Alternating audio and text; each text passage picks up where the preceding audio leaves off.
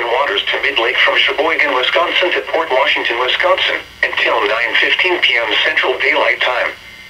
At 8:42 p.m. Central Daylight Time, a strong thunderstorm was located near Sheboygan, moving northeast at 30 knots.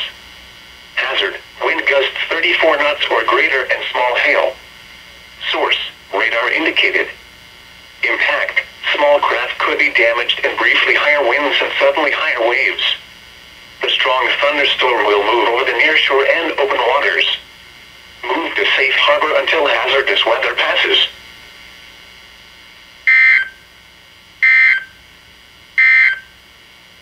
The 8 p.m. weather.